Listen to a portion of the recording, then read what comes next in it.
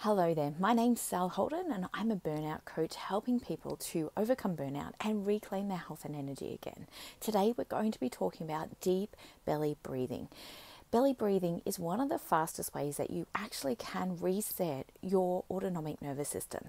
Taking it from sympathetic, which is go, go, go, can't stop, can't breathe properly, racing mind, all of those things back into a much calmer parasympathetic resting and digesting state, and that means that our body can rejuvenate, regenerate. Not only this, obviously oxygen is one of the most important factors that we can have inside our body to keep us energized, feeling well, feeling healthy. If you're yawning regularly, that means that your body is in a depleted oxygen state.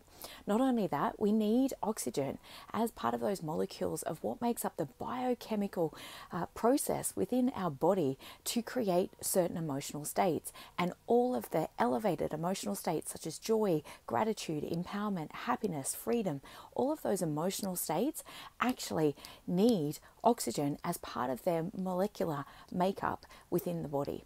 So it's pretty important to obviously breathe well, and it makes sense why we get so stressed and why it's hard to experience elevated emotions when we're actually not breathing properly. When most people start to think about breathing, they tend to think about taking a big breath in and their shoulders might rise up like this. When we're doing that, we're actually only breathing from the top third of our lungs. We really need to get that oxygen into the bottom 2/3 of our lungs, which is where oxygen exchange takes place. And how we start practicing that is imagining that we're blowing a balloon up when we breathe into our belly. So it's like realizing that hand, or placing your hand on your belly, having that breath push your hand out, and then on the exhale your hand should come back in. This is when we're really engaging the diaphragm properly. So it's a big breath in,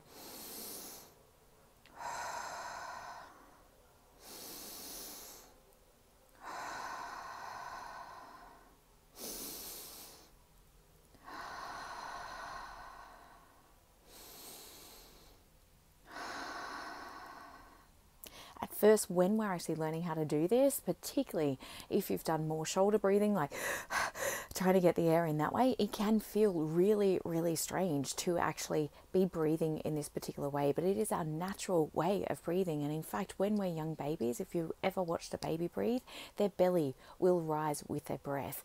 So the more that you practice this, I recommend at least 5 big deep belly breaths at regular intervals during the day will also support your body to be have greater, obviously, oxygenation, think clearly, and be able to have more energy during the day. Have a great day.